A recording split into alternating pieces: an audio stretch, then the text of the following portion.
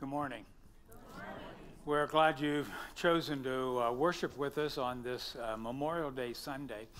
And of course, Memorial Day is a day that we pause to remember. And so just before we go ahead, I would just like to ask, let me do it this way. Someone said something to me after the first service, which made me think. If you served in one of the armed forces, or since it's Memorial Day, if you lost someone who served in the armed forces, would you stand and let us recognize you this morning?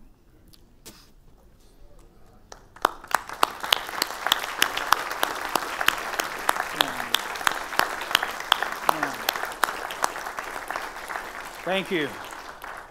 Thank you for your service. We're glad that you're here. If you're here for the first time, we have a gift we'd love to give you, and the way you get that gift is to tear off the little perforated part of your bulletin and fill out the information that you want us to have, and then after the service is over, you can take it out here to the counter and give that tab to someone there, and they'll give you a bag of goodies. And so we hope you'll do that. If you're here regularly, then just fill that thing out and put it in the basket like you do every week, and we appreciate it. We got a great service. I was noticing, maybe it's just on the back screen, but I was noticing that my name seems smaller than yours. Is there a reason for that, you think? I worked hard at making them the same, so okay. I'll go back and adjust it. Yeah. Well, I don't want them the same. I'll make sure it flashes, Matt. We're going to have a great time. Let me pray, and then we'll start. Father, thank you for this day that we come together to remember. You are a God of remembrances.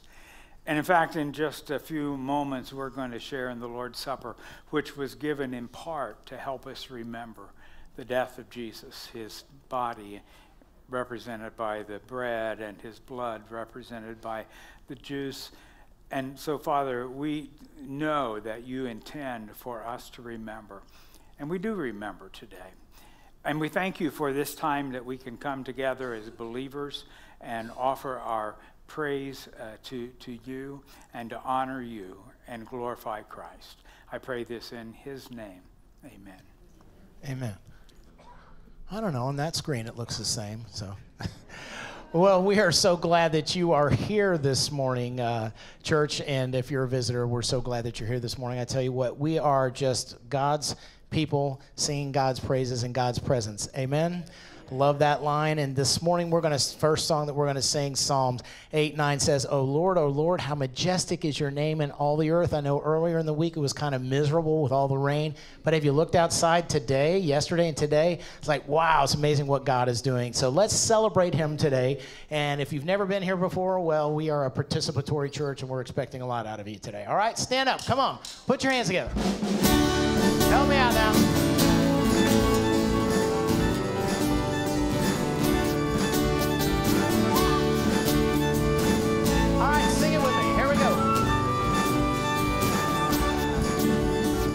Lord, our Lord, how majestic is your name in all the earth. Oh, Lord, our Lord, how majestic is your name in all the earth. The heavens declare your greatness, the oceans cry out to you. The mountains, they bow down before you. So I'll join with the earth and I'll give my praise to you. All right, sing it again. Oh Lord, our Lord. Here we go. Oh Lord, our Lord, how majestic is your name in all the earth. Oh Lord, our Lord, how majestic is your name in all the earth. The heavens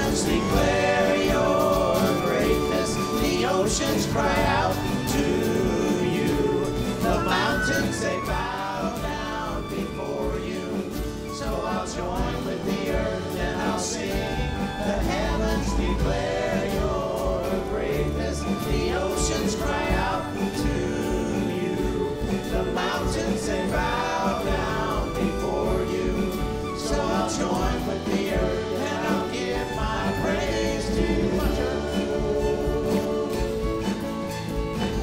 All right, let's give our praise today. Keep your hands together. Let's worship him and give him all the glory that's due his name. Sing it with me. Here we go. And I will worship you. That's right. Worship's a verb today. Give it to him. I will worship you. And I will worship you. And I will worship you. Let's sing, we will worship. And we will worship you. And we will worship you. Come on, put your hands together with me. The heavens declare your greatness. The oceans cry out to you. The mountains they bow down before you. So I'll join with the earth and I'll sing. The heavens declare your greatness. The oceans cry out to you. The mountains they bow down before you. So I'll join with the earth and I'll give my praise to you. So I'll join with the earth and I'll give my praise to you. So I'll join with the earth and I'll give my praise to you. Come on, lift him up this morning. He is worthy of our praise. Amen. He gives us freedom today. Stay standing as we sing this song.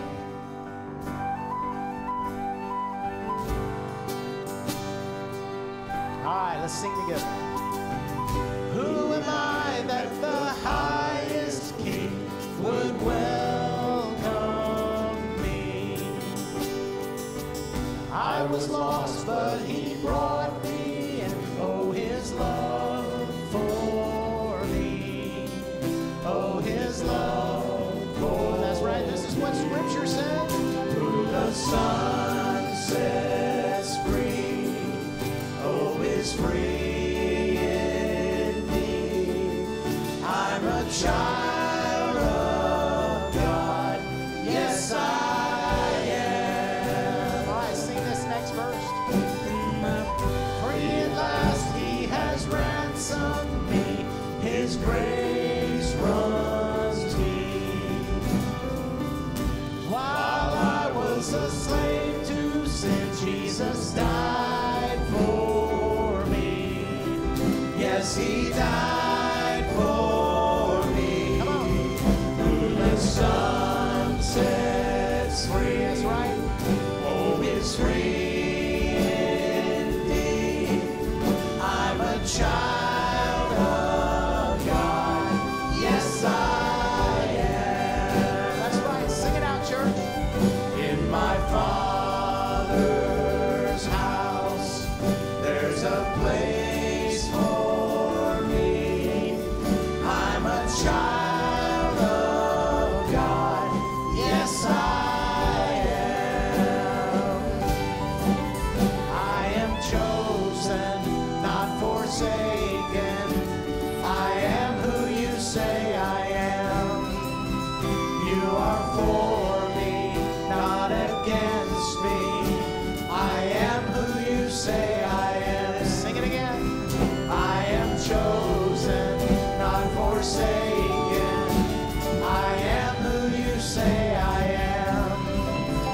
You are for me, not against me. I am who you say I am. Come on, church. I am who you say I am. As we sing, who the Son sets free. Come on. Oh, is free indeed. I'm a child of God. Yes, I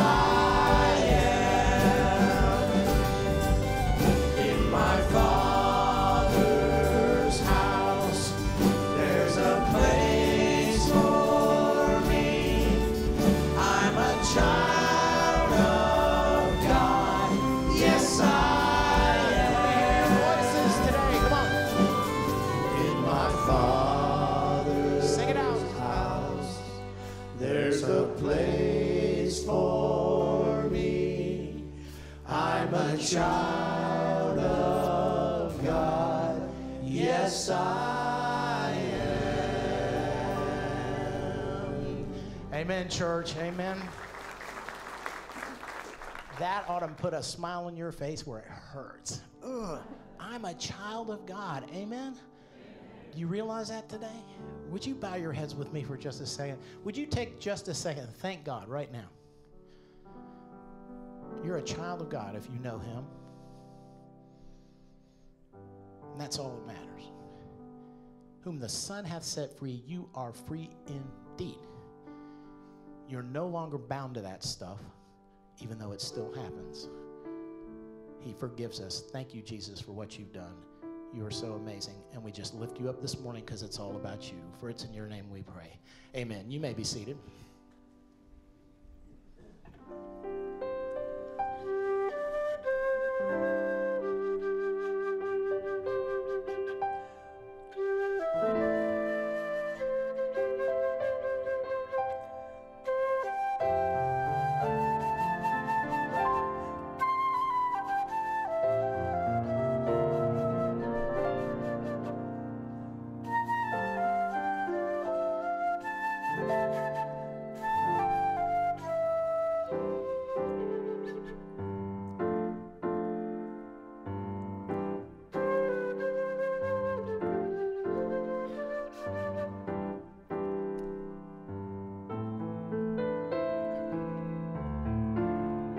Stop. Can we start that again, please? I'm sorry. Here we go.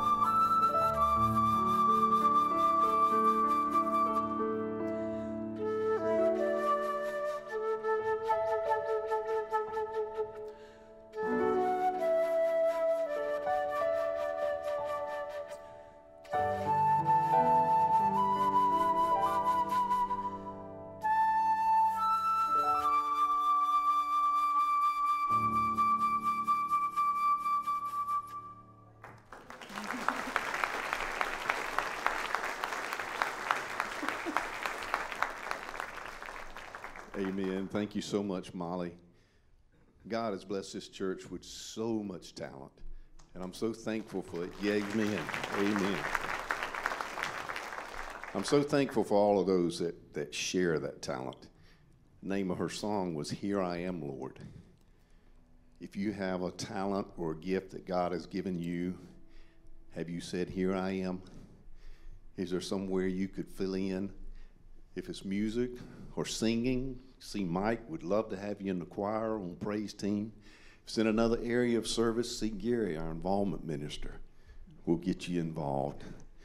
There's no greater joy than serving God with the gift he has given you. And he will bless you because he's a good, good Father. Let's stand and continue this time of worship with Good, Good Father.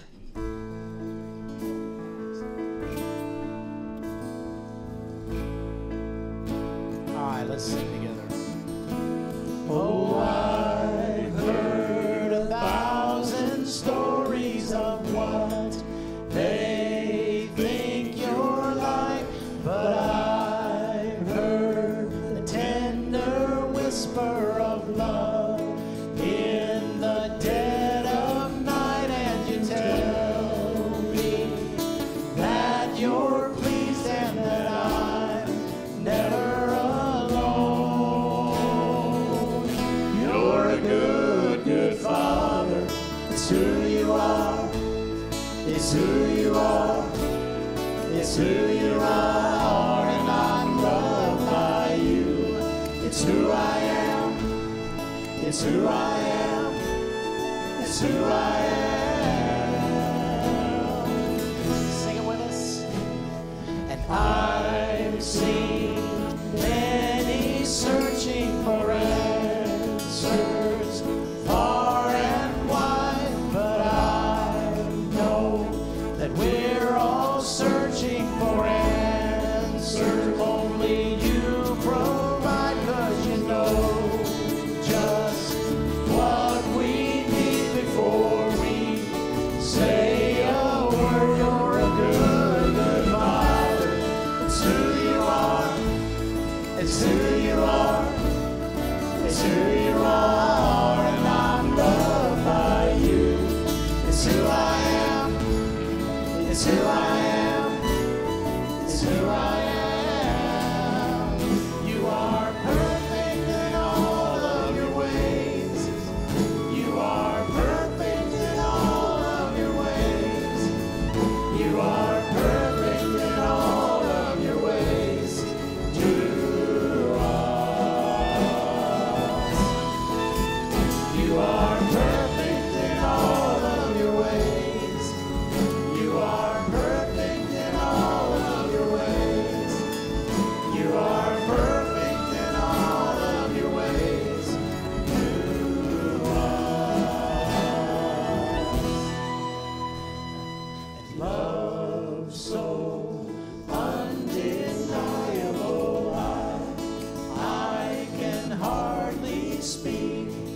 Peace so unexplainable, I can hardly think as you call me. Deeper still as you call me.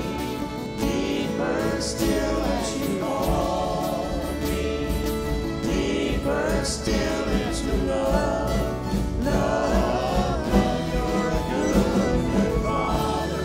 It's who you are. It's who you are. It's who you are, and I'm loved by you. It's who I am. It's who I am. It's who I am. You're a good, good Father. It's who you are. It's who you are. It's who you are, and I'm loved by you. It's who I am. It's who I am. All right, church, sing it out. You're a good, good Father. It's who you are. Sing it out. It's who you are. It's who you are, and I'm loved by you. It's who I am. It's who I am. It's who I am.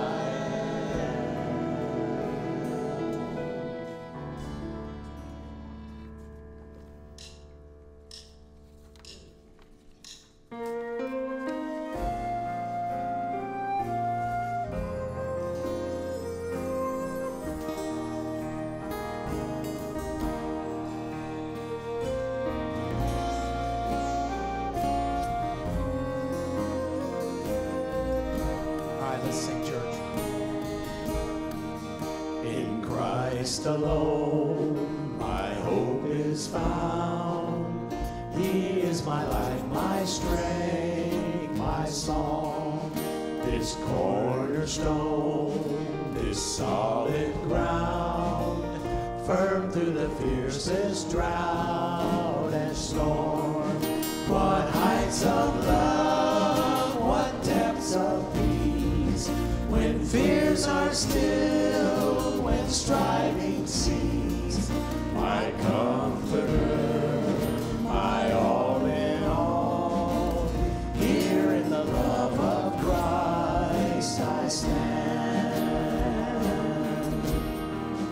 In Christ alone, who took on flesh, fullness of God in helpless babe, this gift of love and righteousness, scorned by the ones he came to save, till on that cross as Jesus died, the wrath of God was satisfied. For every sin on him was laid, here in the death of Christ I live.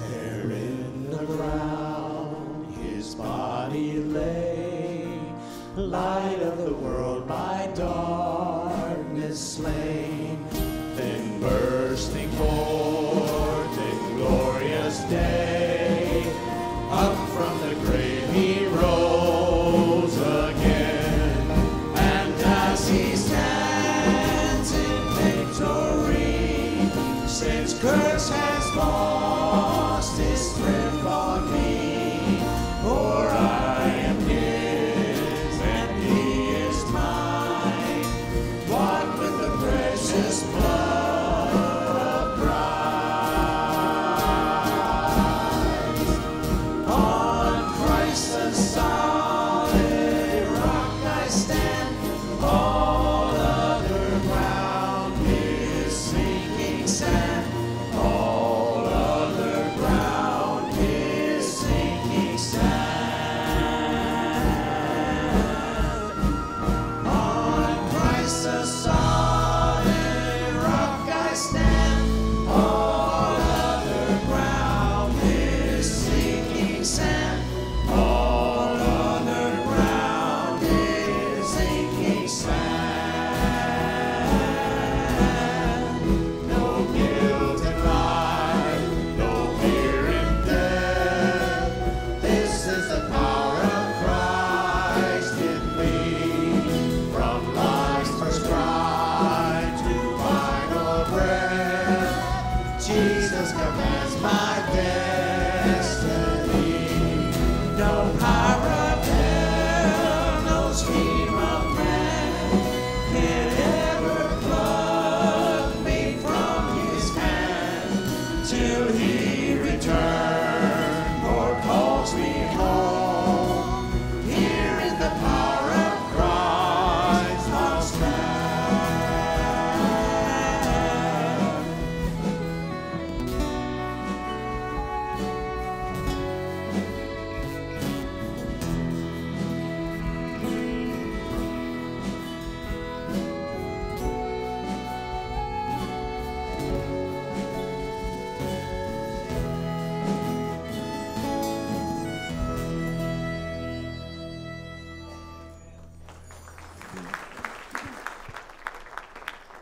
Pray with me. Gracious Heavenly Father, thank you for this beautiful day you've given us, for the opportunity and ability to come together as your children and praise your holy name in freedom. Lord, as we come to this time of communion, we're reminded by the bread of what you did for us. As we take this bread and it's crushed between our teeth, we remember how your body was crushed for our transgressions, all the sins of the world were laid on your body, and you were separated from God.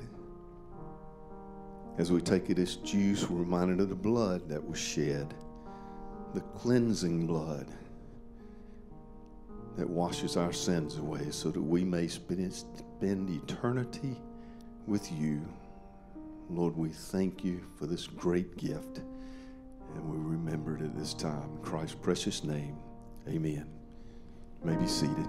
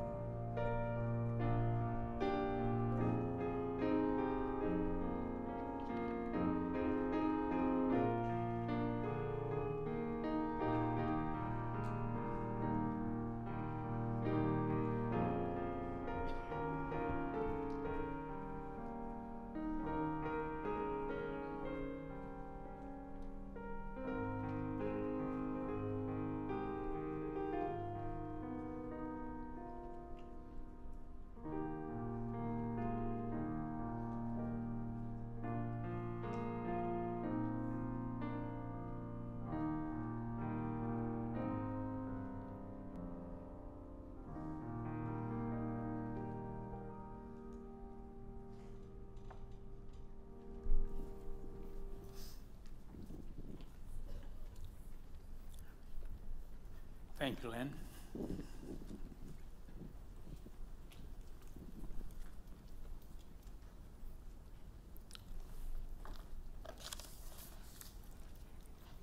Today is the birthday of God's church. It was established on what we call the day of Pentecost. And the story is found in Acts chapter 2. I hope you will read the entire chapter. Later, I am going to put on the screen some selected verses from chapter 2, but it'll be more meaningful if you read the entire chapter later on. So in honor of God's word, would you stand while I read these scriptures?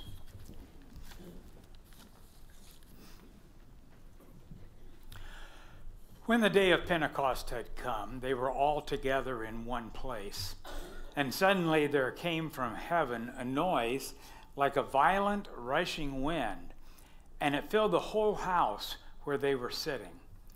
And there appeared to them tongues as of fire, distributing themselves, and they rested on each of them.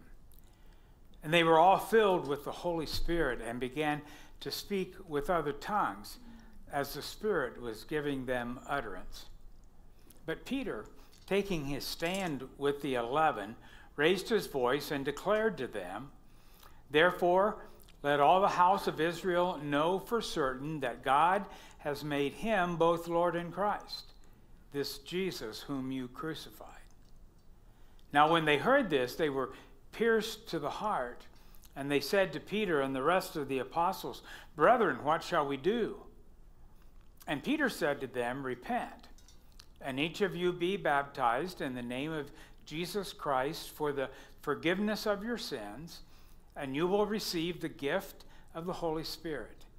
And with many other words, he solemnly testified and kept on exhorting them, saying, "Be saved from this perverse generation." So then, those who had received his word were baptized. And that day there were added about 3,000 souls. You may be seated. There's an outline in your bulletin if you want to follow. That'd be great. Pentecost has a couple different meanings. Literally, it is 50 days after the Passover Sabbath. So that means that it always falls upon what is called in the Bible the first day of the week. It's what we call Sunday. Now, from a Jewish standpoint, Pentecost was a feast day, and it celebrated the end of the grain harvest.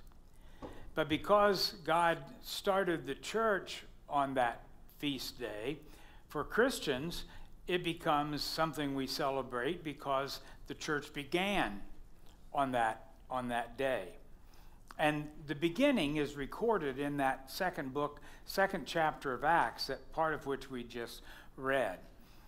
The book of Acts, especially the first 12 chapters, records the early days and years of the New Testament church. And when you read the book of Acts, you will find some amazing things that went on in the church. A few years ago, I decided that I was going to read one chapter from the book of Acts every day as my daily Bible reading. So there's 28 chapters in the book of Acts, and so that meant that there were 28 chapters. Some months there are 30 days, some 31. So that gave me a little buffer. If I missed a day, I would not fall so far behind.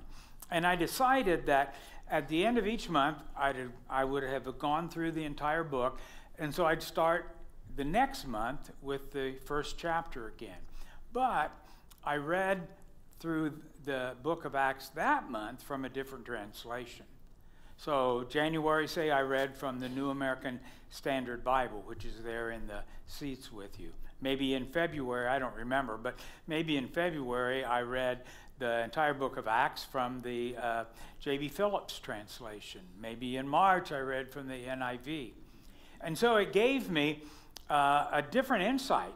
I was amazed at how many different things I learned just from reading from different translations. And I began to make a list of things that I learned by reading through the book of Acts that many times. And some of you have heard a lot of those sermons that I got from reading through the book of Acts that many times. It's amazing what God tells us about his church in that book. So I've picked 6 things that I want to share with you this morning about the church. And they all begin with the letter P.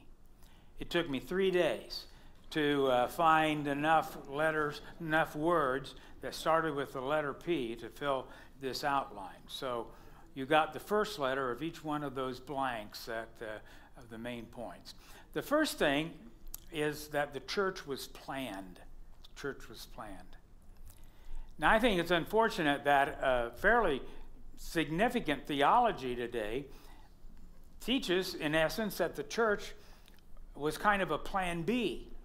Their theology teaches that Jesus came first time to reestablish the Jewish kingdom, but he couldn't do it because of the unbelief of the Jews. And so he went back to heaven, intending to come again and make another attempt. And this time, he would succeed, even if it meant that he had to use force. And he would have to use force in this view. And so what's going to happen between his failure in the first time and his success in the second time? Well, that's where the church is sometimes viewed as a stopgap plan. That the church was never intended by God, but because Jesus couldn't establish the kingdom, it began in order to have something during those intervening years. Well, I think that's an unfortunate view.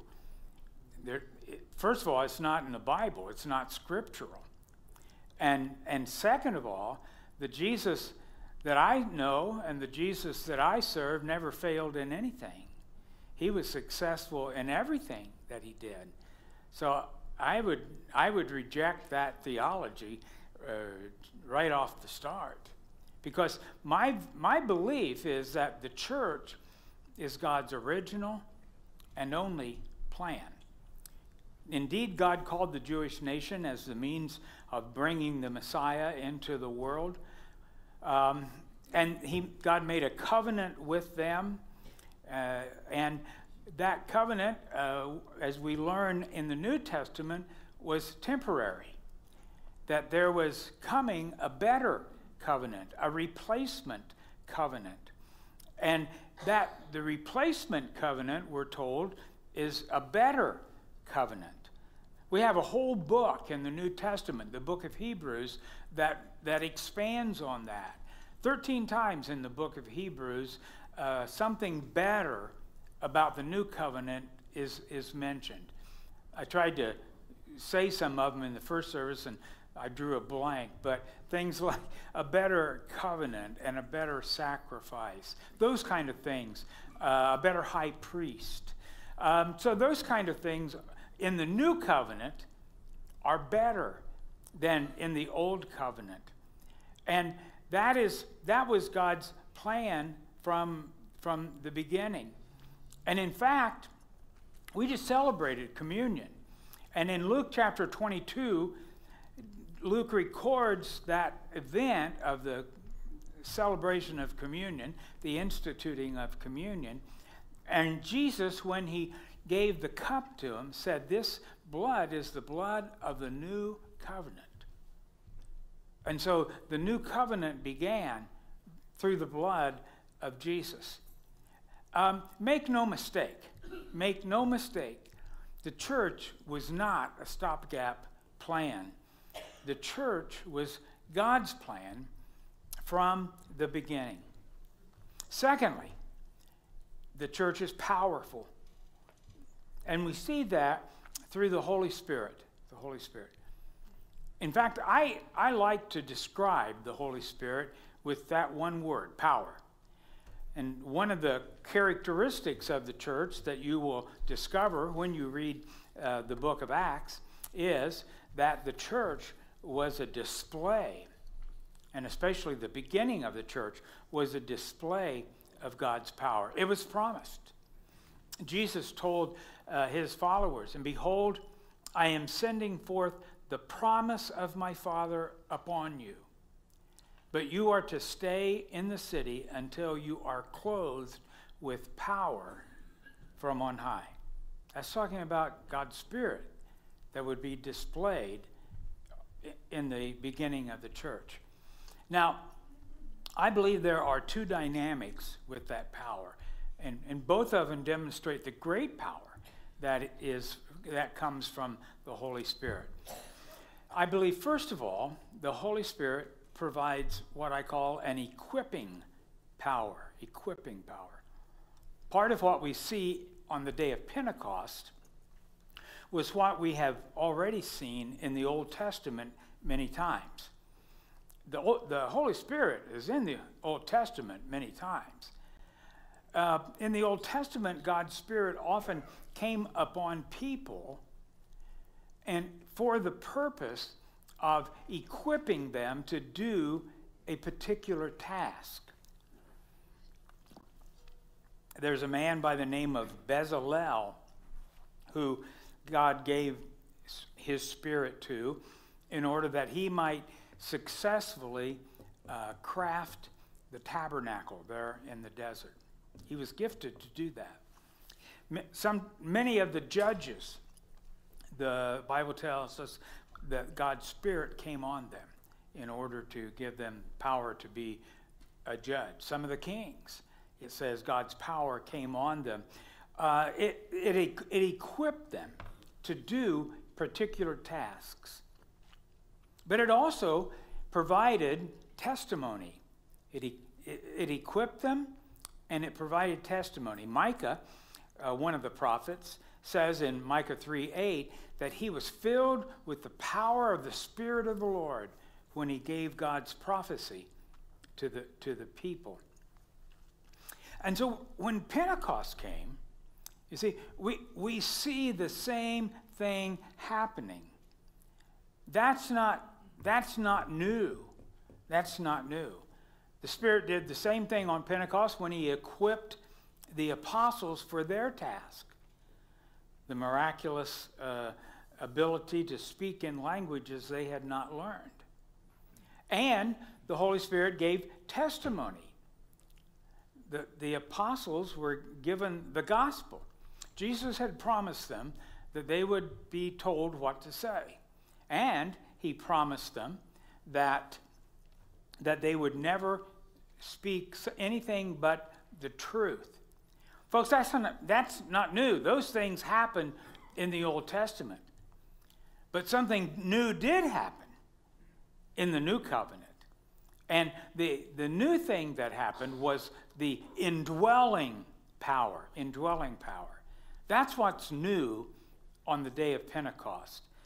Never before in the Old Testament was the Spirit of God promised to individuals universally, that everyone would be have the ability to receive the Holy Spirit.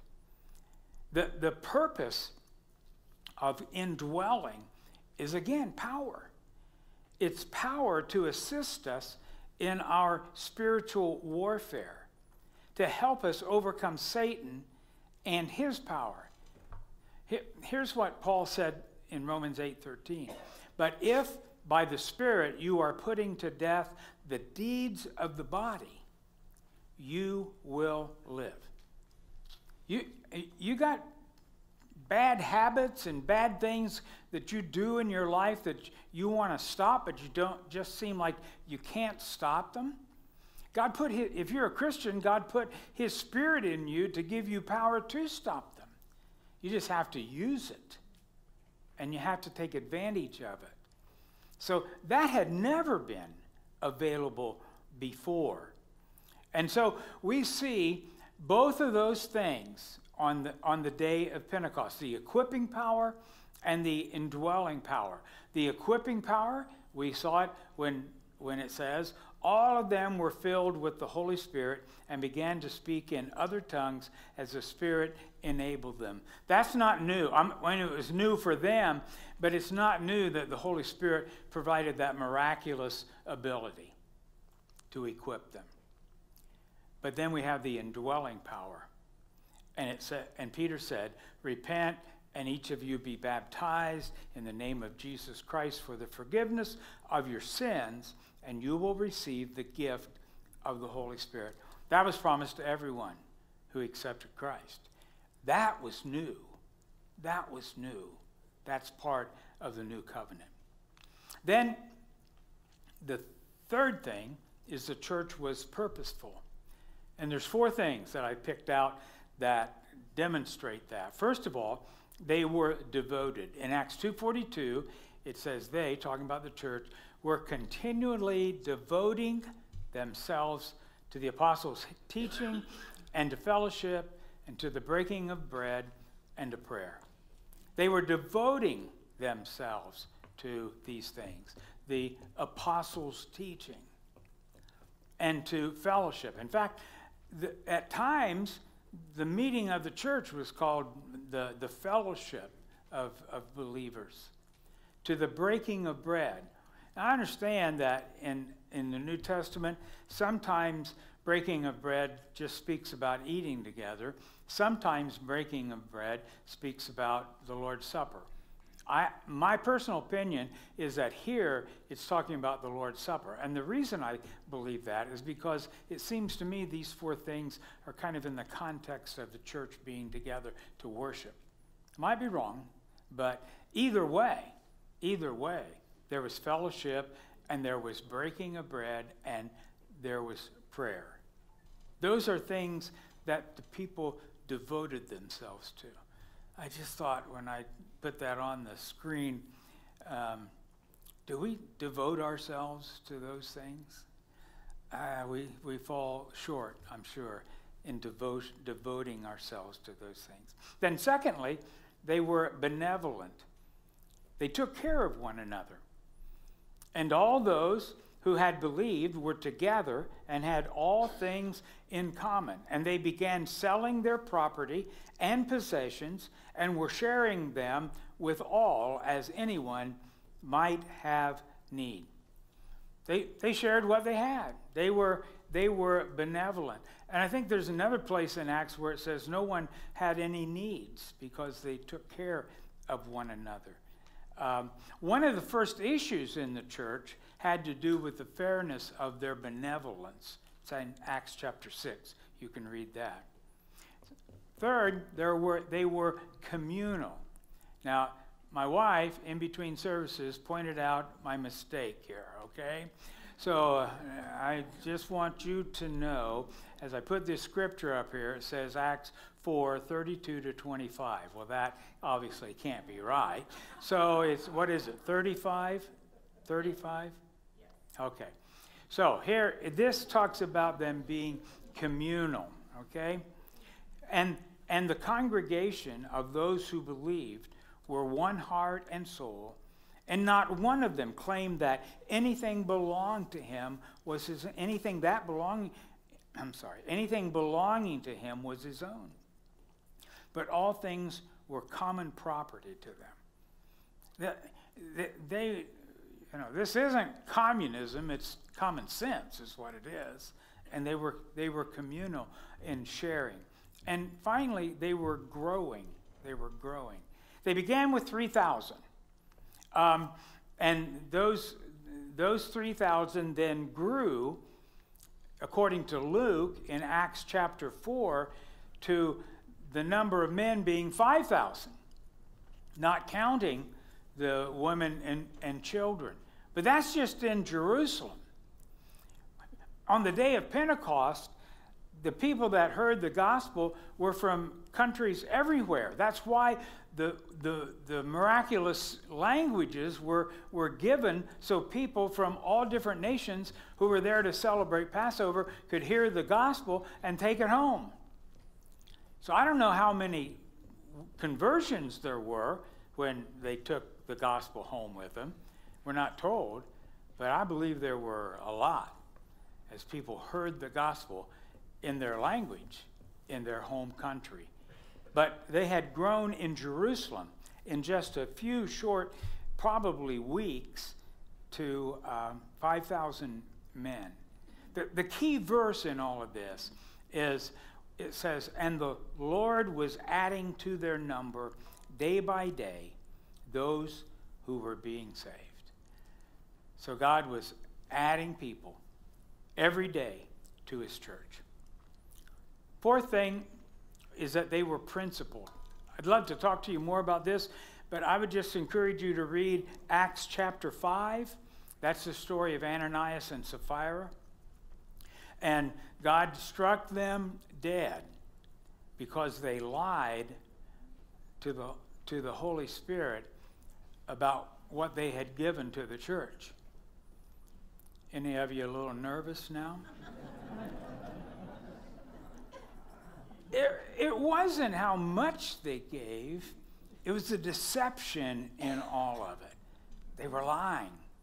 Why is that such a big deal? That's an incredibly big deal.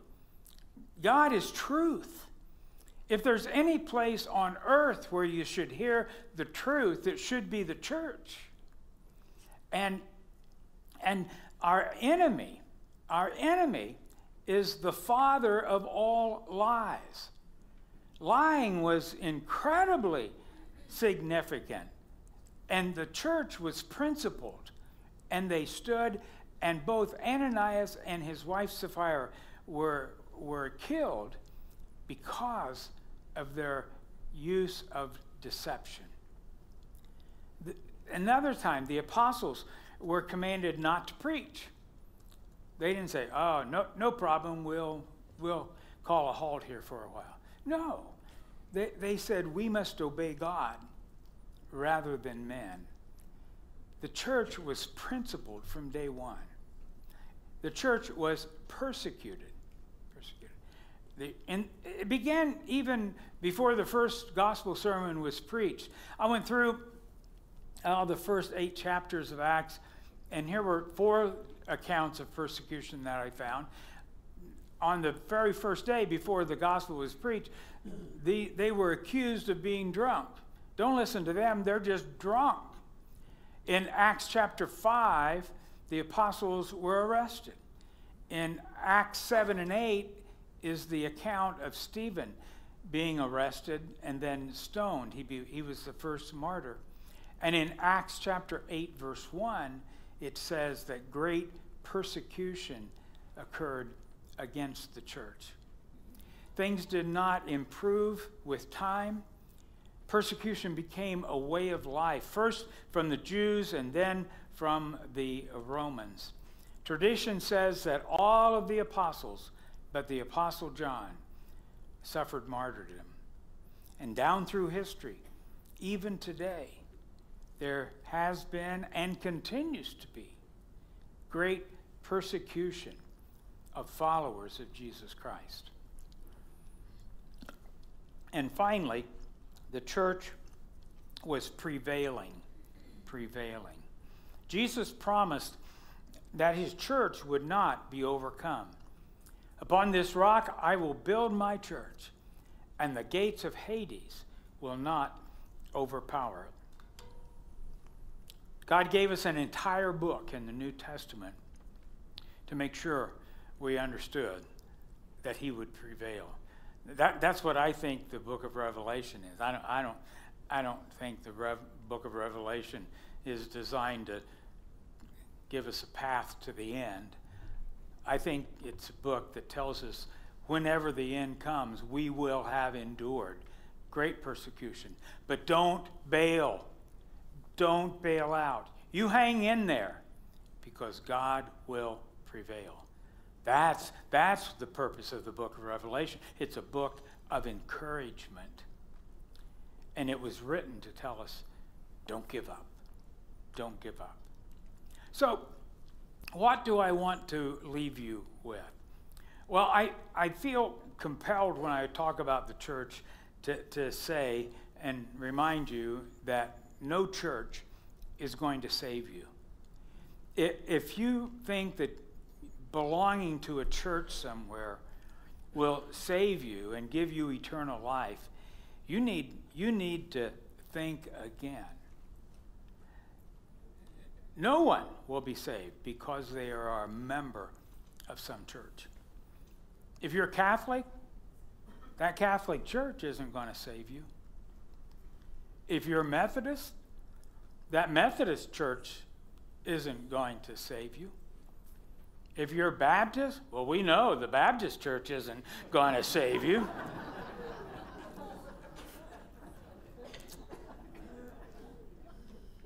And New Life Christian Church won't save you. We are saved because of the redemptive work of Christ. We are saved by accepting the sacrifice of Christ. We're not saved by joining a church. Let me put that scripture I had up here just a few minutes ago. And the Lord was adding to their number day by day those who were being saved. Two things in that verse that I thought was interesting. First of all, it's the Lord who adds to the church. You can't do it. I can't do it. We can put your name on a ledger somewhere, but that doesn't add you to the church. The Lord is the one who adds you to the church. And the Lord adds to the church the people who are saved. He doesn't add people to the church in order to save them. He adds the ones who have been saved to the church. So I believe that unless you have made a mental decision to surrender your life to Jesus and to accept the sacrificial work that he did on the cross to pay for your sins, and you're living in a way that demonstrates your commitment and your devotion to Jesus, that unless that's your situation, I don't see any way that you can be saved. Now, obviously, I'm not the one who determines who is saved and who is not. That makes a lot of you happy. And it makes me happy, too. That's just an observation based on what I see in the Scriptures. Just tell me, if you're not a follower of Jesus, you have not accepted his saving work. Tell me, on what basis will you be able to stand before God and say, God, I deserve to be with you for eternity? What are you going to tell him? I think that's one of the reasons I love the hymn, Just As I Am, because it starts out, just as I am, without one plea. There's nothing that any of us can say to God that makes us worthy of heaven. What are you going to tell him? You came to church most of the time? You treated your neighbor good? But then the second line of that song, just as I am without one plea, but that your blood was shed for me. That'll do it. That'll do it. But you need to apply that blood to your life. And I'd love to speak to you about that. We would love to speak to you about that. You can have your very own day of Pentecost. You can accept Christ like they did. You can be baptized like they did. You can begin a journey of learning what it means to follow Jesus. But you have to do what they did and say, what do I need to do? We have a room. We just call it room 150. It's out that door and across the hall. And someone there will tell you what you need to do. You need to accept Christ. And if you do, then God will add you to his church. Let me pray. Father, I thank you for the power that we see demonstrated in your church on that day of Pentecost. And we marvel at the power that we have seen demonstrated down through the centuries. But what makes us marvel even more is the power that you have placed within us to overcome everything that Satan would desire to do to us. And I just pray that you would help us to use that power. I pray in Jesus' name. Amen. Thank you. And again, as we start the song here in a few minutes, if you need to do that, you go right out there to room 150 and somebody will be waiting there for you. Well, a lot of times at the end of the service, we end with kind of a slow, meditative worship song, and sometimes we don't. Sometimes we do what we're getting ready to do. I'm so thankful. Lyle, who sings a lot here, him and Susan always write these wonderful songs. And he came to me about a month ago and said, hey, I've got this song about Pentecost. And I was like, okay, I wasn't sure what Matt was going to do over a month ago about that. But Anyway, we just thought, well, gosh, Matt's going to give this wonderful sermon about Pentecost, and then Lyle and Susan wrote this song that really talks about that and kind of goes through that. And we thought, he just explained it. This would be a great song to end the service with. Well, in typical Lyle and Susan fashion, this is going to be a fun song. All right, so we're in with an upbeat song today, but we hope that you enjoy it this morning. And Lyle and Amy are singing a duet.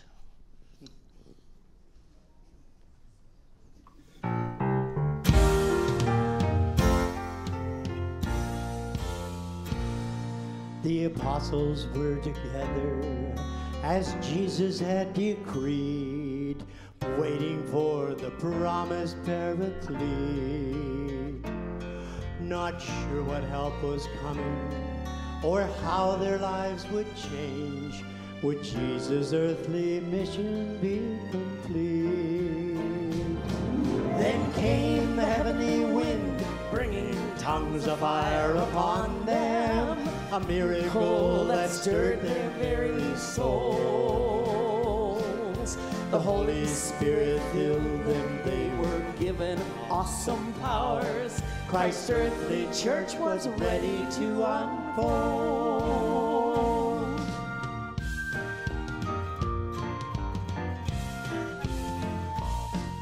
I will pour out my spirit, says the Lord. These words were given to the prophet Joel. Your young men will have visions, your old men will dream dreams.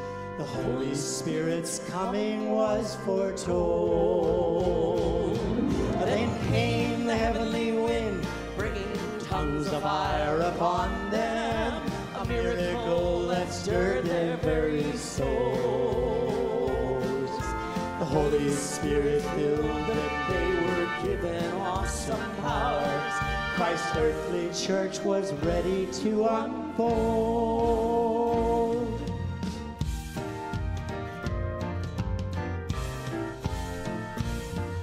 Then Peter gave a sermon to the crowd who were amazed. Though different tongues they all could comprehend. Repent and be baptized in Christ, and He'll forgive your sins. His Holy Spirit then will dwell within. Then came the heavenly wind, bringing tongues of fire upon them, a miracle that stirred their very souls. The Holy Spirit filled them, they were given awesome powers. Christ's earthly church was ready to unfold.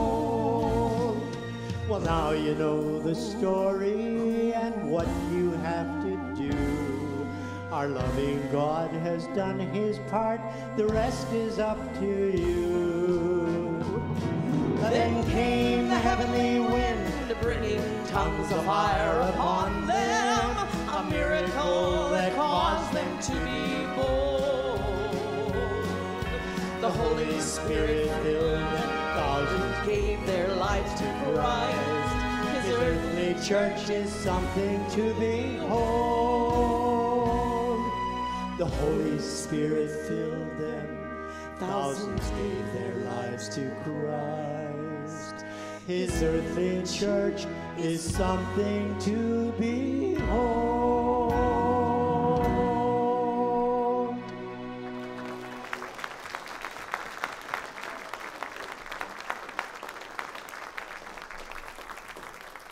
That's a great, great song. And I know what you're thinking. They did in 5 minutes what it took me 30 to do. So anyway, don't clap.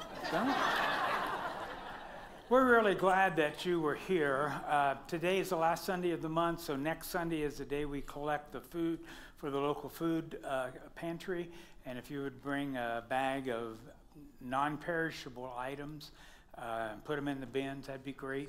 Also, I wanted to share with you that on September the 10th, this building will be 6 years old. And so in the last year, we've been experiencing some of the wear and tear. We've replaced some things, and we felt like maybe it's time to take a look and freshen up our auditorium. Freshen up the foyer. So I'm just telling you that we're looking at some different ideas, and you may come in here and maybe see some different colors or maybe some different furniture or some different arrangements, and I just didn't want you to freak out. So all of it we're doing, and it is to help us to make this place better for you and warm and welcoming for those who come. So just be aware that there is that taking place. Mike's going to dismiss us. All right. Well, again, guests, if you're a first-time guest with us and you filled out that little side flap, please don't forget as you leave today, go out the right side.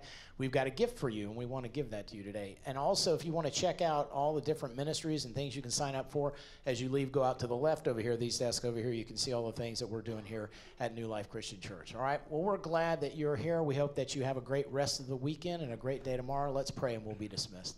Father, thank you so much for what you're doing here today, Lord, and it really is all about you. We give you the glory and praise for all that you're doing. Protect us as we leave. Bring us back safe next time, for it's in your name we pray. Amen. God bless you. You're dismissed. Have a great weekend.